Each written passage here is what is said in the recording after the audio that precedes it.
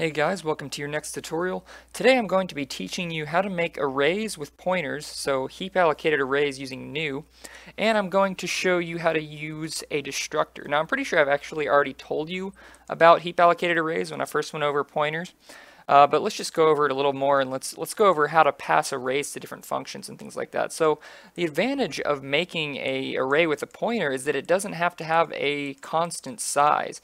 So normally, like for instance, if we want to make an array of 1,000 elements, we have to know that we want it to be 1,000 elements before we start. But we can't do something like int input cin input like that. And we can't use input.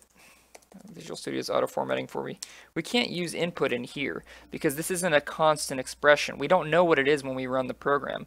However, with a pointer, we can make it at runtime and it's not going to give us an issue. This is called a dynamic array, and this is actually what vectors do on the inside. So this is what your vector class is basically doing. You could actually write your own vector class using pointers. So int star myArray. And then we're going to set it equal to new int, and then in brackets we can put the input here. Because it's a dynamic array, because it's allocated at runtime, it's not a stack variable. The pointer is a stack variable, but this new int array is allocated on the heap. So even after main exits, this pointer will go away, but this will not go away until our program ends. So we have to remember to call delete on the array, but anytime you call delete on an array, so anytime you call new and then you have brackets after your type, anytime you do that, you need to call delete brackets like that, myArray. That basically tells your compiler that you're deleting an array. And the reason it doesn't know if you're deleting an array or not is because look at this int star right here. This looks exactly the same as this int star my variable equals new int. Like that. So the type looks exactly the same. So your compiler doesn't know if you're trying to delete an array or a normal variable, a non-array variable. So you have to tell it with those brackets. Now, if we want to pass the array to another function, we can do that. So we'll cin how many numbers, and then we'll set all of them to 1. So for int I equals 0, I is less than input I++. So input is the size. Let's actually rename it to size like that so it makes more sense. I is less than size, I++, my array. And even though this is a pointer, pointers are actually the same thing as an array pretty much. You can actually call it like this, my array I. Now what's cool about this is an integer pointer has the memory address.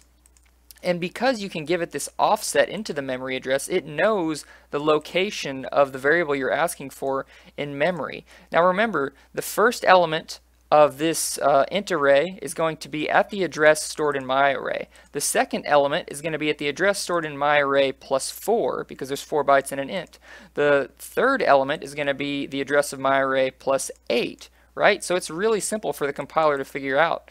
So what it's going to do is whenever you loop through a pointer, it's just going to, each time you increment I, it's going to increase by however many bytes your array type is. So since this is an integer array, each time I increases, it's going to go to the next 4-byte integer because it knows that. Now the consequences of this are, if we make an integer pointer myInt equals new int, we could do the same thing. We could try to dereference myInt like it's an array, and this is going to work. So this is basically how memory reading programs can actually read memory. Like if you've ever used like Cheat Engine to hack a game, it probably does something similar to this, where it uses pointers to basically go through your memory and figure out parts of the program memory that it's not normally allowed to access just using pointers. So each time we call I++, we're going to keep stepping through memory. So if we set star myInt equal to 3, like that, and then we set, that's it. Let's just see out and see what happens. It's probably going to crash, but maybe we'll get a 3, maybe a 1, 3, and then maybe a bunch of random crap. So let's go ahead and run it, and we got. Oh, I have to cin the size, so I'm going to cin 10. There we go, look. It printed out 10 variables. So if we zoom in, first it printed out a 3, because that 10 is what I inputted. So it printed out a 3, right? It got the value of myInt correctly, but then it printed out a whole bunch of garbage. Now all these numbers here that you see, this is what's in memory. So we didn't get an error. We were able to access that memory and print it out, but it doesn't make sense because we're not actually using this memory. That also shows that, you know, you're not always going to get an error if you do something wrong with your pointers. So if you try to loop through this, you may not get an error, and your program might just randomly crash later at some point. So just, you know, access an array as an array. Don't access an int like that unless you're trying to screw around with memory. Now, I created a zombie class because I wanted to show you about destructors. So let's go to zombie, and zombie is pretty much empty. He just has a private int star items, so an integer pointer to items, and he has a constructor. So if we go in here to the constructor, let's initialize items to a new int 100 or something. So items is an array of 100 integers where each integer represents an item or something. Now you'll remember in our previous challenge, or not challenge, in the episode where we made the little dialog tree program, we made like a destroy data function or something, and it called delete for us. But the problem with that is we have to remember to call that function, or we're going to have a memory leak. The solution is to use something called a destructor, and a destructor is kind of like a constructor. The constructor runs whenever you create an object, like with new. The destructor runs whenever you delete an object, like with delete, or if the object is popped off the stack because it's a stack variable, or when your program ends. Basically, anytime a variable's memory gets freed, it calls the destructor. So to do the destructor, it's the same thing as the constructor, except with a tilde in front, which is the little squiggly. So we say tilde zombie, and you'll remember I deleted this from our automatic Visual Studio class thing a whole bunch of times. Now we're actually going to be able to use it. So now in the C++ file, we have to say zombie : tilde zombie. And this is going to get called whenever zombie quits. So let's go ahead and see out destructor called, like that. So we'll know the destructor got called, and then we'll delete our items. Delete items, like that. And we need IOStream, include IOStream, and using namespace std. There we go. Okay, so that should call the destructor. Now let's make a new zombie. So we'll say zombie star my zombie equals new zombie. So when we do this, it's going to call the constructor. Okay, so it's going to create 100 integers. And then what we want to do is say we want to delete the zombie later. All we have to do is call delete my zombie, like that. And then whenever we run it, so I'll get rid of that. Whenever we run it, we're going to get the correct print statement if we don't have errors. Already has a body. I didn't do the tilde. There we go. Tilde for destructor. All right, we run it. There we go. It says destructor called. And since we're C-inning right here, we know the destructor got called right here. Now, if my zombie wasn't a pointer, it was just a stack variable like this, then the destructor is going to get called when main ends. So we won't be able to see it print out because our function, our program will end. But you can kind of take my word for it. If this was inside another function, you would see it print the destructor there. So one last thing, let's make an integer pointer. My array equals new int 100. So here's an array of 100 integers. What if we want to pass this to a function? So we'll make a function void my function. Getting lazy with the names. So we're going to pass in an array. Now we don't say int my array 100. Because we don't know if the size of the array is going to be 100 whenever it's a dynamic array. What we do is we can either pass it in like this. We can say int myArray with nothing, and then a size, so int size, so we know how big it is.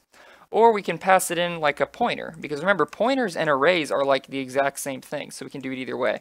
I'm going to do it like a pointer.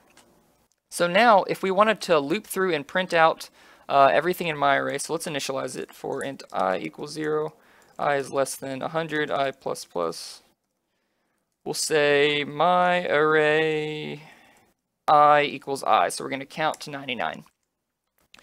Now what I want my function to do is print that out. So I'm just going to copy this, and we can just say cout my array I. Now instead of looping to 100, because we don't know if it's going to be 100, in this program we do, but what if we ask the user for input? So int size cin size. So he's going to input the size. So we don't know if this is going to be 100 right here. That's why we want to pass it in as a variable up here, because if we don't pass it in, we're not going to know. We can't put size here because size is a variable in int main. We have to pass in a parameter that tells us the size. So let's go ahead and do that. We're going to call my function, which prints the array. So I probably could have called it print array. And we'll pass in my array, which is a pointer, which is, again, like the same thing as an array. And we'll pass in this size variable right here. And now we should create an array of numbers and print it all out. So let's go ahead and run that. All right, so I'm going to do 600. And it counted to 100? It didn't look like it counted to 600. Because I said go to 100. I had a bug. And let's do an indel. Like that. Now to prove that it works, we're going to run again 600, and there you go. It counts to 599.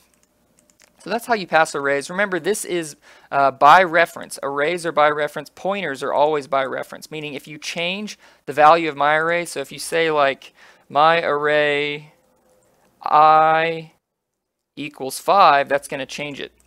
And by the way, notice I didn't have to say star my array 5 because it's a pointer. Whenever you use the square brackets, that does a dereference for you. It knows you're dereferencing. That's kind of what that means. So this is like saying star my array plus however many bytes the I is equals 5. But that probably confused you. Anyways, I hope this was kind of enlightening on how you can allocate arrays and pass them around, and how arrays and integers are basically the exact same thing, except with an integer pointer, you can make an array of a dynamic size. These are called dynamic arrays, whereas normally with a normal stack array, it has to be a constant size, like this, 500 or something like that. Which is kind of a limitation. But sometimes you know the size. If you know the size, this is much safer, because remember, you have to remember to enter a delete call somewhere. So we didn't delete this. We already have a memory leak. If our program ends, the memory will get freed anyway, but it's always good practice to delete your memory. So we're going to call delete my array just to be sure. And you also learned about destructors, which are just the opposite of a constructor. Basically, it just gets called whenever your object is destroyed. Thanks for watching, guys.